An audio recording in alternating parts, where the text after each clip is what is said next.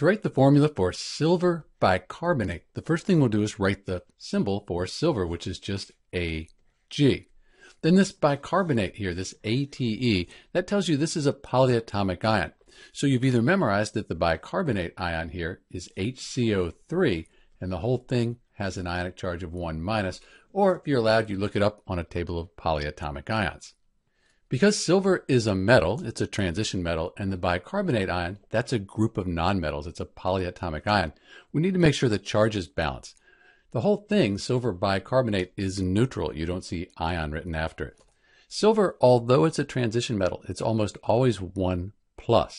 So because we have this neutral compound here, these charges, they need to add up to 0, give us a net charge of 0.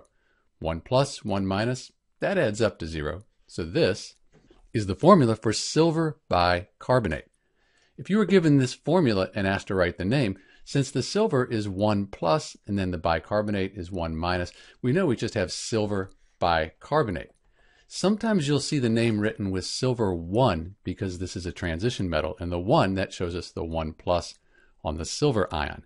But because silver is almost always 1+, we don't usually write this. This is Dr. B with the formula for silver bicarbonate, AgHCO3. Thanks for watching.